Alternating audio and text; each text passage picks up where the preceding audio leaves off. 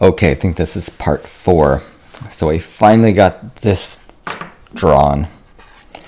And now we want to take this. I put some dimensions on this. And it's going to be, you're looking at this in this one in 3-point perspective. And this is going to be coming at you in 1-point perspective. We're going to have to decide on exactly where this thing is going to be in space. But before we do that, let's talk about how we draw this in 1-point perspective and keep this in 3-point perspective. So here is a 1-point perspective diagram. There is horizon line, and you have a center of vision. It's on the horizon line. 90 degrees from that is your station point.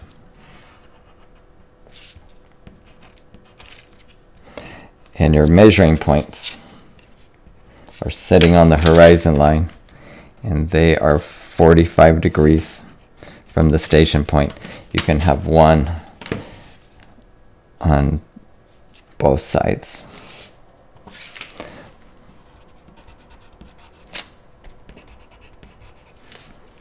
So this is our 1-point perspective diagram. So things that are vertical lines are just straight up and down. Horizontal lines are straight across, parallel with the horizon line. Things that go back in space, they go to the center of vision. So this is 1-point perspective. So we want to take this diagram and we want to put it on top of this diagram. So here is our horizon line. Here's our horizon line in the 3-point diagram. It's up here. But you can't do this. You can't take this horizon line and put it on top of this horizon line, because it means you have a center of vision here. And in this diagram, we have a center of vision here. You can't have two center of visions. That means you would be looking at two places at the same time. So the horizon line is actually a bit overrated, I think, in perspective. If you were floating around in space, there was no planet Earth, no horizon line, but out there floating around with you were boxes. Those boxes that you'd be looking at would still have perspective. They would still have vanishing points. They would have measuring points. Center of vision, you would still have a center of vision, but you would have no horizon line. So the important thing with this is not so much the horizon line, it's the center of vision. You can only look at one place at a time. So if we have our center of vision established here in the 3-point diagram, we have to take this center of vision and put it right on top of this center of vision. You can only have one center of vision.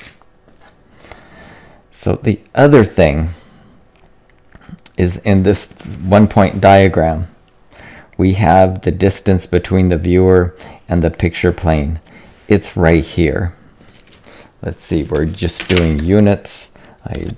Let's see, this is what, about 2.5 units.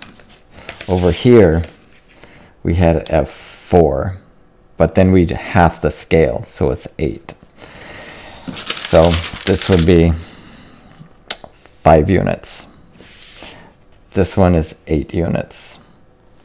You can't have station points that are in two different distances from the picture plane.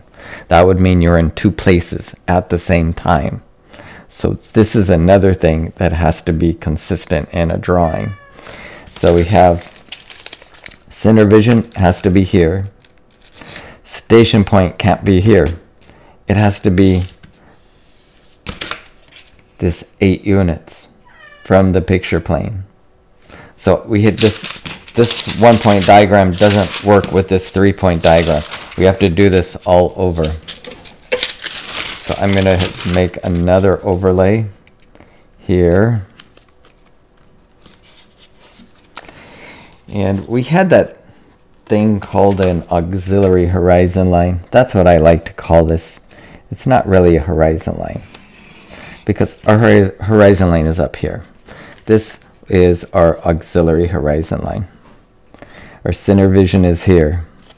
The distance between the viewer and the picture plane is 4 inches on my ruler. So it has to be down here. Oops, a little bit off my tracing paper. That's okay. So this is my station point.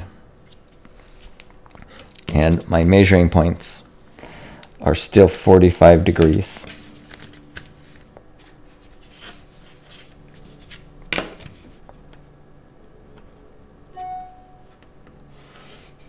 Oh, well that makes sense, right? That, see my station point? That's where my measuring point is going to be, because the distance between the station point and the center vision in 1-point perspective is the same as between the center vision and the measuring point.